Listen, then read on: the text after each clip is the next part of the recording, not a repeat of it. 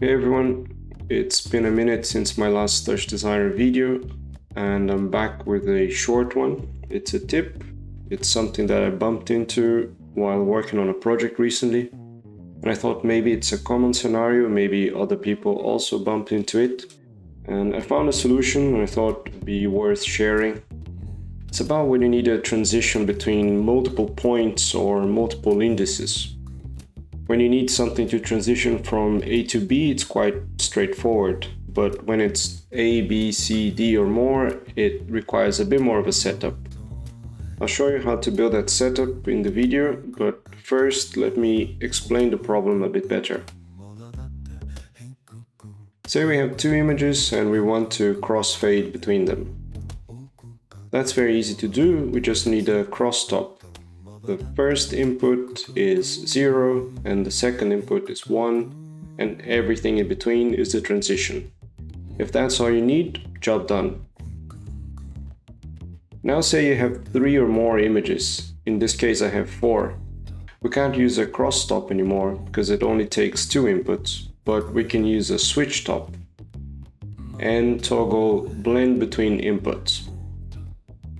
Now we can transition from A to B to C to D and back.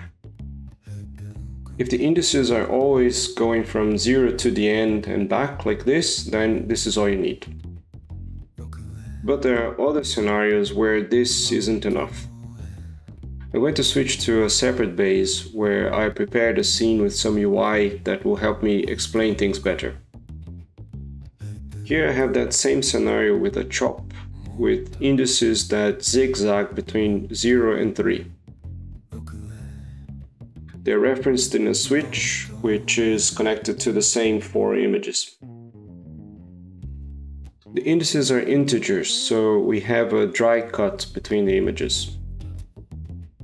In order to get a transition, we need to delay the signal either with a lag chop or with a filter chop.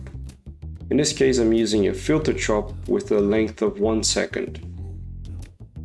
This works just fine, and we see the images crossfading nicely.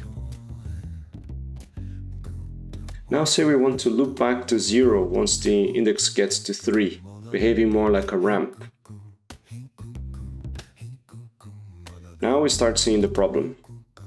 Any transition between 3 and 0 goes through 2 and 1 first, and the fade doesn't look very nice.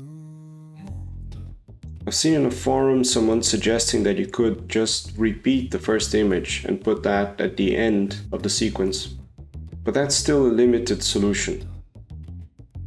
I have another scenario here with 2D quadrants where the indices would follow this pointer here moving in a circle. 0 and 1 at the top, 2 and 3 at the bottom.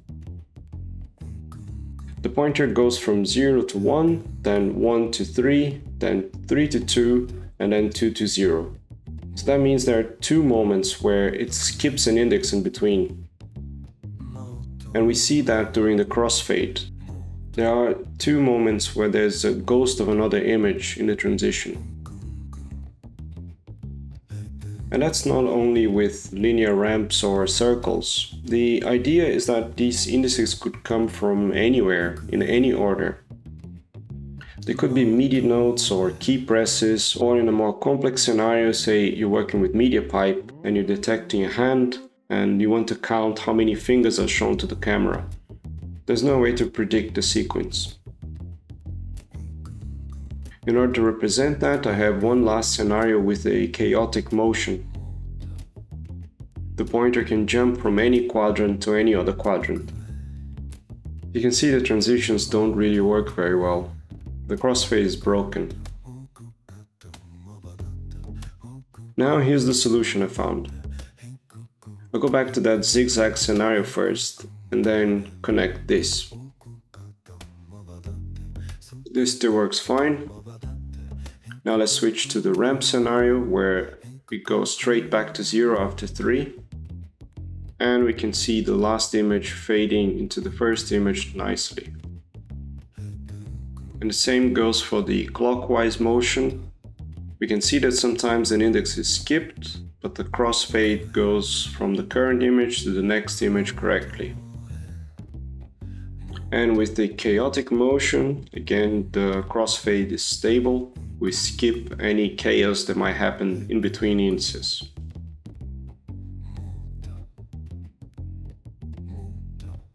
Now let me show you the solution in isolation. The key is to always think in terms of a current and a next image, or a current and a next index, because this works also for other types of transitions. So starting from the same 4 images, connect them all to a switch top and call it switch cur for current.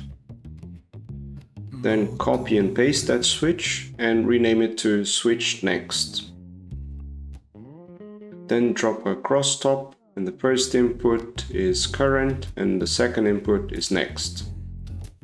What's going to drive the cross parameter is a timer chop, which we're first going to connect to a null and then reference it here. Then we need a chop which holds our live index, or the index that's changing over time.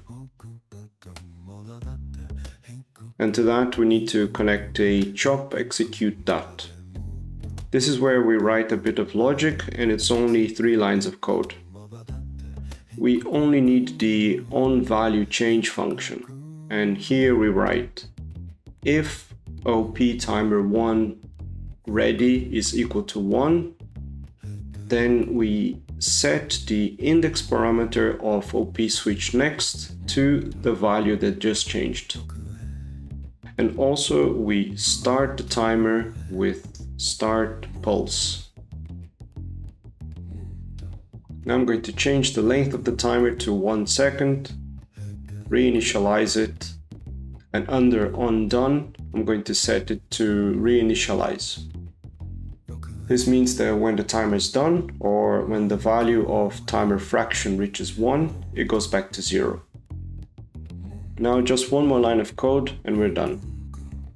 In the cobexDat of the timer chop, under the onDone function, we need to set the index of switch cur to the index of switch next. And there we have it. Now when the index changes, we define what our next index is going to be and start the transition. When the transition is done, next becomes current and we're ready to transition again. Anything that might have happened while we were transitioning is ignored, so the transition doesn't get interrupted. Another advantage of this is that we have a finer control of the transition. We can drop a lookup chop and an S-curve and adjust the steepness or the bias until we're happy with the motion. And that's it. It's quite a simple setup. Hope it's useful. You can also use it to crossfade between audio inputs. I also did that in a recent project and it worked quite well. What I showed you in the video is quite easy to recreate, but if you're interested in the file, it's available on my Patreon. I'm starting a Patreon now, so let's see how that's going to go.